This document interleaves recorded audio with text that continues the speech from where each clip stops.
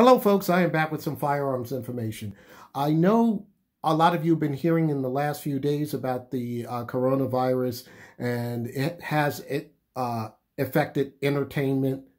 It has affected, of course, our sporting events that we like to go to, and it has also entered into the firearms community with the NRA Convention has been canceled. The NRA Convention was supposed to be held in Nashville. I believe it was April 15th to the 19th. If I think I got those dates correct. I should know because I was supposed to attend that function, and it would have been my first NRA convention or big gun show exhibit, etc. of that class. It would have been my first one. And one day I'll either make it the SHOT Show or something like that.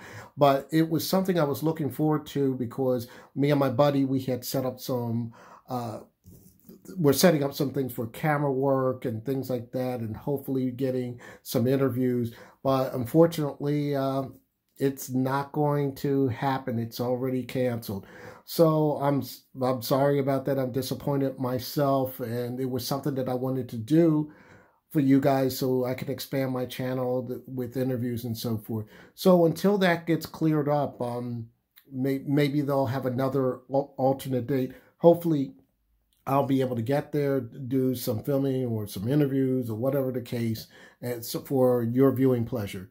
Other than that, what you see before me is my Glock 41. It is in 45 ACP caliber, and it is actually the first firearm that I ever purchased that had the ability to take a red dot, and this was actually my first red dot firearm. As you see here, it's equipped with the Vortex Venom, and that's what started my love affair with the Vortex Venom sights and their product line.